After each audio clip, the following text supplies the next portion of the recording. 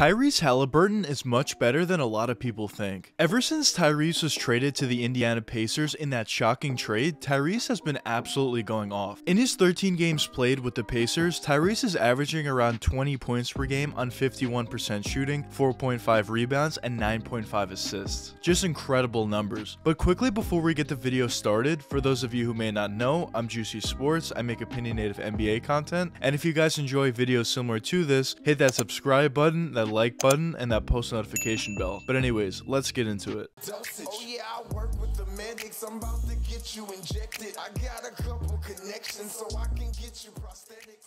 Tyrese Haliburton was drafted with the number 12 overall selection in the 2020 NBA draft by the Sacramento Kings. And going into the draft, a ton of teams knew Tyrese had a ton of talent, but there were some concerns about his game. Teams weren't necessarily sure how well his offensive game would translate to the next level, and especially his three-point jump shot, along with some other concerns, but of course the main concern was his offensive game. And for those reasons, he fell all the way down to the number 12 overall selection. But once Tyrese actually got into the NBA, he played extremely well right out of the gate. In his rookie season, he averaged 13 points on 47% shooting, 3 rebounds, and also adding 5.3 assists. Now, those numbers don't necessarily completely jump out to you, but at the same time, they are solid numbers. But when you actually watch Tyrese out there in the court, you can clearly tell he was playing very, very good basketball. And it was pretty clear early on that the Sacramento Kings got an absolute steal in Tyrese with the number 12 overall selection. Basically, all the concerns that NBA scouts had about Tyrese going into the draft, Tyrese was able to prove them all wrong pretty early on into his rookie season. The biggest issue in terms of Tyrese's three-point jump shot, he was able to completely silence. In his rookie season, Tyrese not only shot a good percentage from three, he shot a fantastic percentage. He shot almost 41% from deep, which is absolutely elite. And the fact that a lot of NBA scouts were concerned about his three-point jump shot, and the fact that he was not only shooting a good percentage, he was shooting an elite percentage, was crazy. But besides just his fantastic three-point shooting in his rookie season, Tyrese also showed the ability to finish around the basket pretty effectively with crafty layups either his left or right hand, and overall showed a great ability to get to the basket, had a decent mid-range jump shot as well, had a nice floater within his game. Tyrese also showed the ability to effectively run an NBA offense at times in his rookie season, and overall just showed a very good basketball IQ, which is extremely important, as we all know, for an NBA level point guard, especially a starting level or maybe even a star level point guard. But although there were some concerns about his offensive game overall, Tyrese early on into his rookie season proved all those people wrong. In Tyrese's second season with the Sacramento Kings, he bumped up all his numbers across the board for the most part compared to his rookie season. This season for the Kings, Tyrese was averaging around 15 points per game on 45% shooting, 4 rebounds, and also adding 7 assists to his game. But even besides the numbers, it was pretty clear in his second season with the Kings that Tyrese improved almost every aspect of his game. Tyrese especially proved the ability to run an NBA offense consistently. In his rookie season, he certainly showed some flashes, but wasn't necessarily doing it that consistently. But in his second season, he clearly proved the ability to do it on a consistent level. He also improved his scoring ability as well, even though it was pretty good in his rookie season. He had some crazy scoring games for the Kings in his second season, and overall Tyrese just looked like an improved player in year 2 with the Kings than he did in year 1. But once Tyrese got traded to the Indiana Pacers, that's where everything changed for him. As I mentioned before in the video, once Tyrese was traded from the Kings to the Pacers, the entire NBA world was completely in shock because the Sacramento Kings were trading away a very talented and very promising young point guard on a rookie deal, which is something that you typically don't see happening. And especially due to the fact that they had a guy in De'Aaron Fox who was certainly a very good player, but he was on a very big contract, and a lot of people thought that Tyrese could potentially be a better player than De'Aaron Fox is long term. A lot of teams expected the Kings to trade De'Aaron Fox if they were going to move on from one of their point guards. But even though people were very high on Tyrese in Sacramento, I don't necessarily think people expected Tyrese to be as good as he is currently, or at least this quickly with the Indiana Pacers. In Sacramento, as I mentioned, Tyrese was certainly seen as a very, very talented young player that had the potential to be a star long term, but ever since he's gotten to Indiana, based upon the numbers that he's put up, it's kind of hard to argue that he's not turning into a star right now. The complete package that Tyrese is providing for the Pacers this season is absolutely phenomenal. Of course, he has all the same skills that he did in Sacramento in terms of a fantastic three-point shot, does pretty well in the mid-range as well, fantastic ability ability to drive all the way to the basket, but he does all those things that I mentioned at a higher level in Indiana. But on top of that, he's running the offense very, very well in Indiana as well. He's sharing the load a little bit with a guy in Malcolm Brogdon, but overall, Tyrese has certainly shown the ability to run the offense at a very high level due to his very high basketball IQ. But of course, besides his offense, he's also great defensively, as we all know and as I mentioned before. And overall, the entire package that Tyrese is providing to Indiana is certainly something I don't necessarily think people expected this quickly from him. But now, what are my personal expectations for Tyrese long term? So it's pretty clear at this point that Tyrese is ahead of schedule, and currently at this point, as I mentioned, he's playing close to, or if not, at a star level. Now, long term, I would expect Tyrese to continue to improve his overall game like he did from year 1 to year 2, and like he did from Sacramento to Indiana. Now, of course, I'm not expecting him to show a humongous jump like he did from Sacramento this season to Indiana, but I would just expect him to slowly improve some aspects of his game. I would like to see him add some different moves into his offensive game, because right now, I would say Tyrese is certainly a 3-level scorer, but at the same time, there's always refinements that could be made and take him to maybe that 24-25 points per game type scorer. On efficient shooting as well, of course. Maybe eventually he could add a nice little post turnaround fadeaway within his game. Maybe he can add some other different moves to just get him open a little bit more. And overall, when the defense starts to focus on him a little bit, he would have some more moves in his bag to really still be able to score at a high level. And overall, from Tyrese long term, I easily could see him as a mid-level all-star, and maybe even a little bit higher, who knows. But I just really value the type of play that he provides. And it's just the biggest thing long term for me that I would like to see is just refinement long term. But now let's talk about my expectations for the Indiana Pacers long term. So before the Tyrese Haliburton trade, I probably would have said the Pacers need to trade everybody and just get draft picks and blow everything up. But at this point, when you look at the roster, they actually have a few nice young players on the roster. Of course, they have Tyrese. On top of that, they have Buddy Hield, which in my opinion is a pretty underrated player. He does have a decently sized contract, so I guess you have to see about that. Chris Duarte, who in my opinion is a very talented and very underrated young player. Miles Turner is a really good player as well. Malcolm Brogdon, of course, I like him. Jalen Smith, I think he's pretty underrated. And overall, I would say they have a pretty talented young team at this point. But more importantly than anything else, if the Pacers want to see success long term, they need to nail two main factors. So the first factor and most important factor that the Pacers need to accomplish would be drafting effectively. I mentioned this in some of my videos, but the most important thing that you can do as an organization is draft effectively. And if the Pacers are able to draft effectively to put some nice young talent next to the players that they already have on their roster and build upon that nice young core that they have, in my opinion, I think they'll have a lot of success going forward. But if they're not able to draft effectively, I think they still have some nice young players, but it's certainly not going to help them long term. So drafting effectively is certainly going to be the most important thing going forward long term for the Pacers. But another factor that's a little overlooked, but in my opinion is pretty important, is also free agency. The Pacers need to do a fantastic job at not only bringing in some nice veterans to complement the young players that they have on the roster already, but get the right type of guys. If they're able to do both of those things very effectively, I think the Pacers have a very bright future going forward. But long term, we'll see what happens not only with Tyrese Haliburton, but also the Indiana Pacers. But I'm very excited for both sides. But anyways, let me know what you guys think in the comments. Do you think Tyrese Haliburton has a very bright future going forward, or do you not think so? But anyways, I hope you guys enjoyed the video, and if you did enjoy, check one of these two videos popping up now. And until the next time, peace out, guys.